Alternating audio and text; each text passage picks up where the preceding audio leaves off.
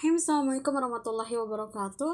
Hai Bos Bis, ketemu lagi sama Oting di YouTube channel Otong Bos, channel yang siap menolong masalah Bos Bis semua.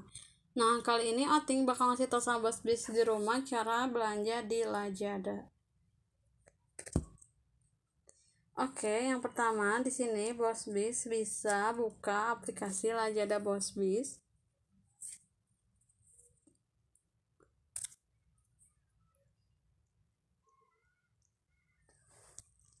Kemudian di sini Bos Bis tinggal pilih aja mau beli apa ya. Contohnya Oting bakal belanja barang yang udah Oting masukin di keranjang aja. Atau troli ya kalau Lazada itu. Jadi kita klik aja troli Lazada. Ini agak loading ya. Kita tunggu. Nah, ini sudah sampai di halaman troli, lalu kita pilih aja barang yang mau di check out. Contohnya ini.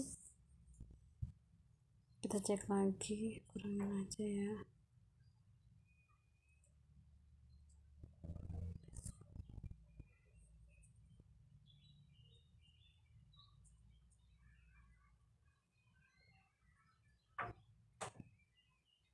Kalau udah kita klik check out. Lalu di sini pilih estimasi, itu untuk Lazada dia sudah ditentukan ya Bos Bis.